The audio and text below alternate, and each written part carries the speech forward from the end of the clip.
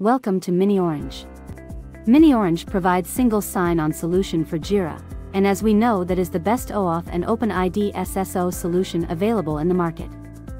So, in this video we are going to set up Jira Single Sign-on with Azure AD using OAuth protocol.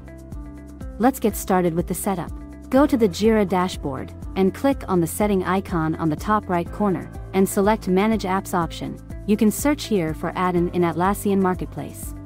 Go to the Search tab and search OAuth SSO and press Enter. To download the plugin, click on Free Trial. Click on Accept and Install to agree with MiniOrange policies and terms of use. After successful installation, use the license key to activate the plugin. And after activation of the license key, click on MiniOrange OAuth OIDC SSO. And select Azure AD as IDP. Now you are on Configuration tab. We will be covering Azure AD setup here. You can also go through the setup on this guide. Here you will get step-by-step instructions. So, firstly we are configuring Azure AD as OAuth provider.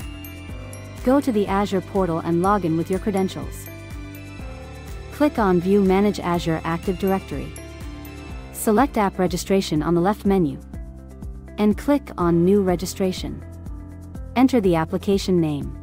You will find redirect URI in the plugin, which is used to tell the OAuth provider where to send the token after authentication, copied and pasted in the field.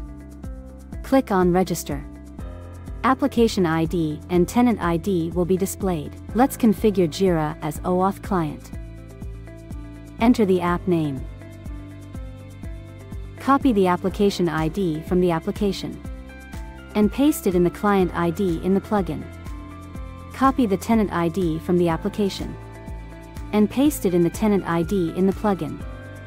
Go to Certificates and Secrets from the application and click on New Client Secret, enter the description, and select the expiring time.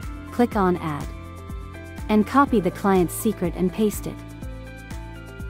Enter the scope user.read to fetch the profile data, and directory.read.all to fetch the group details.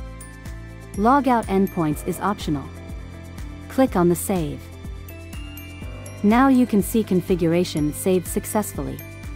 Then click on Test Configuration. You can see successful test configuration here, along with user email, name, and user group attributes. After successful test connection, you will get to see SSO button on the Jira login page. Click on Use OAuth Login button, and you will be redirected to the Azure login page for OAuth authentication. Now enter your Azure AD credentials and click on Sign In button. You will be successfully logged into your Jira dashboard using Azure AD credentials. Go to the user profile to check the user data, and you can see the user's email ID here. MiniOrange provides best single sign-on solution. Thanks for watching.